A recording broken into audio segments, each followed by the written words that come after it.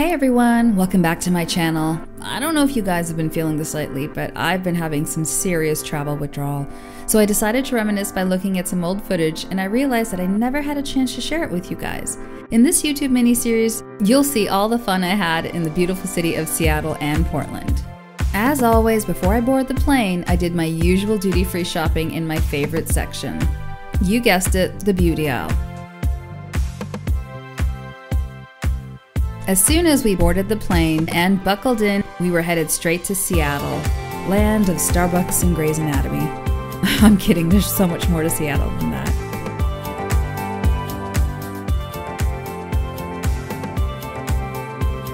As soon as we hit the ground, we jumped straight into a cab and headed to our hotel. Soon after we checked in and dropped our luggage off, the first thing we did was, well, we grabbed some Starbucks. Full disclosure, I wanted to film in there, but I felt like a cheesy tourist, so I didn't do it, and instead I got this picture taken. Anyway, it was time to walk around and grab some food because we'd been on a 5-hour flight. After lunch, we headed to the famous Pike Place Market. There were so many things to look at, and I did some serious retail therapy.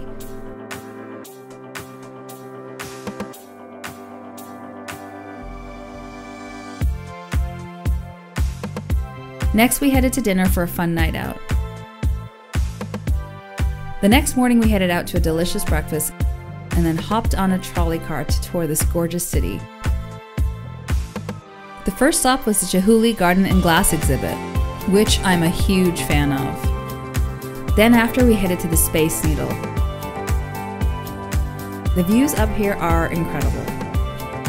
Then it was off to the Museum of Pop Culture, which I highly recommend. Wow, we did a lot that day. Then we capped off the day with a delicious dinner. Stay tuned for part 2 of my Seattle travel vlog as we tour the city's waterfront and where we get to see where McDreamy's house is located. Please do hit that like button and don't forget to share, and of course, don't forget to subscribe. Until next time.